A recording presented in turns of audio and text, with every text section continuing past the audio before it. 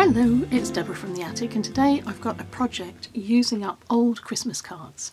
Very often when I've used Christmas cards for gift tags and things like that in the past, I haven't really been very happy with how they've turned out, and it's because there are so many different colours and textures and glitterings and glitter and stuff on your cards. It's quite difficult to draw those together and make them a cohesive thing, and that's one thing that I wanted to do this Christmas. I want to make pockets for a journal, and I thought it'd be a really good experiment to show how you can make colours work for you if you match one colour grouping with another colour grouping, so that if I was going to use, for example, and this is a hint, if I was going to use a khaki coloured cardstock or just a craft coloured cardstock, and if this was a cohesive colour and then these were all add-ons, I think that would work really well. So that's what we're going to do today. Now, to make your life easier, choose Christmas cards from a particular colour grouping. So I've gone with blue, except for this one, which is black and white, but it's just such a funny Christmas card. I want to see if I can do something with it. I don't know that I'll be able to incorporate the names, but I just wanted to give it a try. But the other ones are all, they all have strong blue colours to them. This one has got a bit of glitter on it. Maybe you can see on those snowflakes. And I think these are going to be a really good way of working with one colour and then my craft cardstock. My unifying colour for all of these is going to be a piece of, this is craft paper. I've cut it from a roll. It's a roll that I used to wrap Christmas presents this year, and I'm going to use this as a base for my pockets. Because we have to start somewhere, I've given myself a range of very rough pockets or envelopes. When I say rough, I mean rough. So this is just very roughly cut on the edge here. This isn't quite right. You can see it better on this one. It's very, very wonky. But it doesn't matter because we're going to deal with all of that as we come to it. So I've given myself a range of different sizes, and these can be used as pockets this way, or sitting in journals and opening this way, or this way.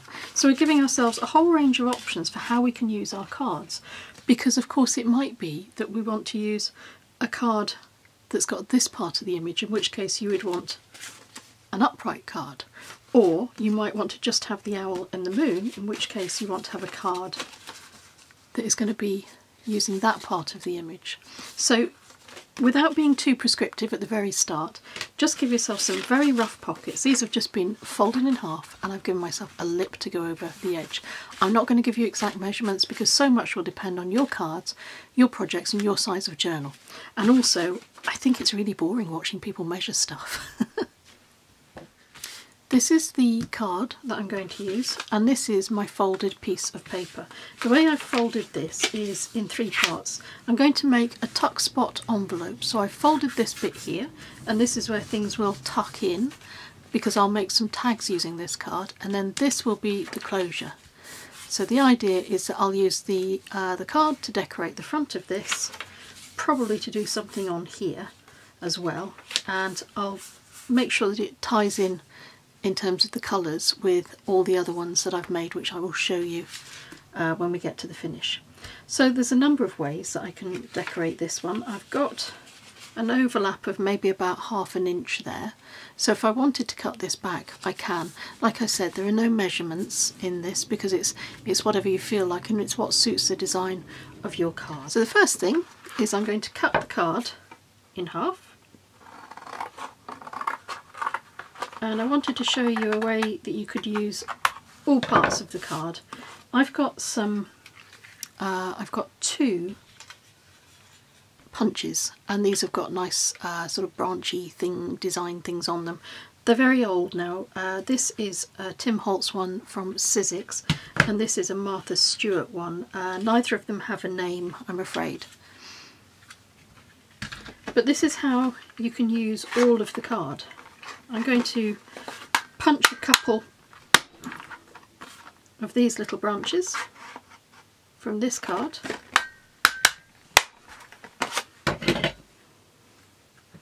and I'm also going to use this branch to punch out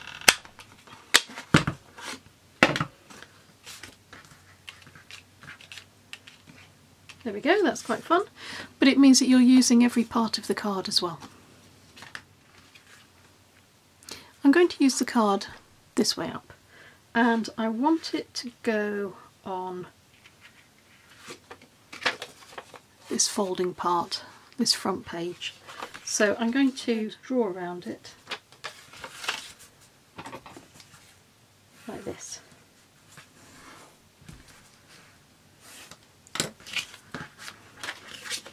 Yep, that looks nice, so I'm going to cut that out.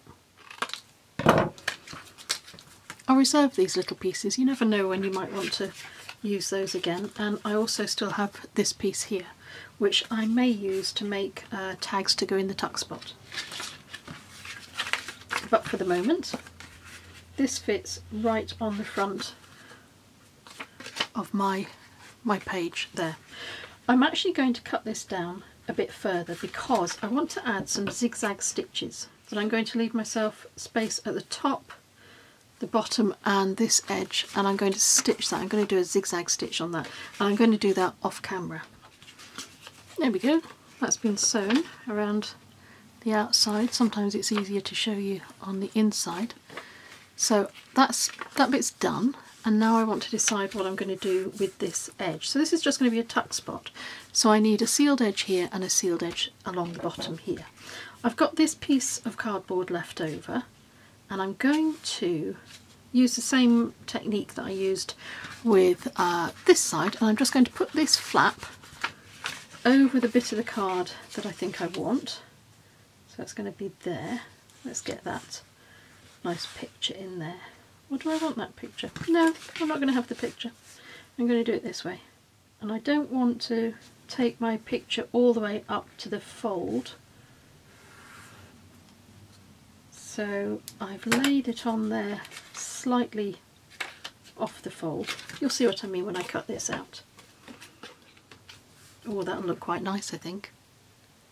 This time what I'm going to do is I'm going to stitch this in place. I'm going to use some adhesive just to glue in the centre to hold it where I want it to be on my card. Do I want it that way up or that way up? I think that way up. But I've only put the adhesive in the centre so that then when I stitch around the edge my needle won't get caught up in the sticky. So I'll go and do my sewing and I'll bring back the results. So I zigzag stitched down this edge. This is why I didn't want the card to go right up to the folding edge, because then it would have been difficult to zigzag it onto the brown paper. And then I've sewn this in a plain running stitch, and I finished up by sewing it at the bottom. So that way I can tuck things in and they'll be held in there. I can close it. I've got quite a lot of these trailing threads. I like trailing threads, but I don't like them quite as long as this, so we're just going to snip these off and make it a little bit neater. And there's one more thing that you could do to decorate this. I've got a punch that cuts out nice wobbly bits of paper, so I'm going to do that as well. Make sure I've got a piece that is about the same size. That'll do, and I'll punch out a nice edge. It doesn't matter if you don't have a punch. You could either rip the edge and give it a nice frayed look like that, or you could rip it down the side of a ruler. That's another way to give it a frayed edge, or you could just keep it as a straight edge. So I'm going to finish it off by cutting out this piece and gluing it onto the back of my booklet pocket pouchy thing. I'll put a line of glue on this side. This is just an ordinary PVA glue. Stick that on there, and I'll cut off the excess. So that gives my pockety pouchy thing a nice bit of detailed edging along there. It's just stuck on the back because this would be glued into a journal page and then opened like that. The other thing I want to do is use the branches that I cut So let's see where they would go. And this is just random fun. But this is another way of tying your colours together. When I show you everything all together, you'll see what I mean. So if you make pockets and tags, etc., that you want to use in the same project, you can give them a couple of colours that will pull everything together, even though what you're starting with, this colour card here, might be quite different. This is one thing you can do. You can use little punches of shapes. Doesn't need to be white. You could do this in a different colour depending on what you were doing. The other thing that we can do is get a scrap piece of paper and some Distress Oxide ink and a dabber or some kind of applicator, and do this and just add a little bit of darkness around these outside edges, make it look a little bit more distressed and vintage. And just to complete the look, I'm going to run the edge of the ink pad down the edge there. It makes the outer edge very dark, and that pulls the colours together. I had a piece of card left over. I'm just going to pop this inside the tuck space and see how much I need to chop off it. So probably about that much, just doing everything by eye.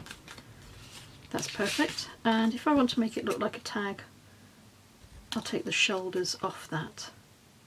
Get my crocodile and I'll use the largest hole on here to punch a hole in the top. Usefully, this part of the card doesn't have any writing on it. If it did and you wanted to cover it over, just cut out a piece of paper or a piece of card and then glue it on top and then do your cuts. But that will sit in there quite happily. There's another way you can tie colours together apart from using punches, apart from inking around the edges. You could use Nuvo drops. If you have any drops like this or any glitter drops, you can pop these, scatter these around, and then if you've got other pouches that you've made or pockets that you've made from different cards, this is another unifying element. Finally, how am I going to get the best out of holly and ivy? Let's begin by cutting the card down. I'm going to use this to cut the letters off because I want to try and keep everything square, and my scissor cutting can be a bit random. Let's see if we can get these names in. Okay, so let's glue the ladies' names on. And I'm going to cut the shoulders off the top of these to make them into tags, and I'm going to use an existing tag just to help me get that right. So I'm going to use it to give me a line. There we go. I'll just line up the edge of that tag and it will allow me to draw a line. There we go. And I'll get it probably about right. I'll have the crocodile in again on the largest hole setting to pop a little hole roughly in the centre. Let's complete this with some thread. There's a tie in the top of the tag. And then they're ready to be used in any other projects. Again, they're blank on the back, but if they weren't, you could cover them with white paper or craft paper and then cut them down. So that's, although these aren't blue, they don't really fit in with the rest of the colours that I've been using. I wanted to show you that you can take some elements and make them into tags. I couldn't resist those ladies. Now I want to show you the rest of the different pockets and how they all look as if they've come from the same place. These ladies are a little dazzling under the lights. I'm going to use Ivy. She's going to be my tag in this here. So let me show you this one first. There we go. So I folded over about in thirds, roughly in thirds, and then I folded this piece over here. So this has just been folded back on itself, and I've stitched it down because that gives this edge greater stability. It's less likely to rip when you're popping ivy into your tag. Then I've cut a rounded edge. Then I've taken my card and I've cut it slightly smaller than this edge here. And the way that I got this edge to work was by cutting myself a little template. So this is from a fold of paper, the fold is here, and all I did was draw the shape that I wanted, and then I opened the paper out on the fold and I was able to cut around this so that I had a nice rounded edge. I've added the punches in white again, and I've also put some little dots of Nuvo on there, and I've added Vintage Photo around the outside edge, and that helps it look as if it coordinates with all of the other papers, even though they've all used very different cardstock. With this one I've used my edge puncher again to add a little bit of detail down here. This has had Vintage Photo applied to it. This one is actually going to open like this, and this is where the little picture is going to sit, so I'm going to use that as a tag. Again, the back, I need to cover that over, but I can use that as a little tuck thing. And I've stitched around the outside edge of this piece of card. Sometimes it's easy to show you on the reverse. So I've stitched around here twice with deliberately wobbly stitching, and I've used Vintage Photo ink to go around the edges of that one again, and it has the Nuvo drops in the top. This one is a little bit different. So this was such a pretty picture that I didn't want to lose the whole picture. I wanted to keep this seen. So I cut the page, the card, I cut the card down here, and I used a tiny little panel on this edge to which I added and stitched the scalloped edge here. I added Vintage Photo down the edge, and then I put the remainder of the card on the front page, or the front of the pocket, and I did my stitching here. I folded this piece of cardstock or paper back again, and I did a zigzag stitch down there. I added another edge of scalloped paper and stitched it with zigzag stitch and finished it with Vintage Photo, and then I tucked in more of these little white punched cards, and the card was punched from the card reverse of that was on this owl. Does that make sense? It was the back page of the owl card, that's what I was trying to say. And it means that when I open it, I've got the nice image of the owl in the house, and when I close it, it completes the whole image, but it's broken up with the line of scalloped edge.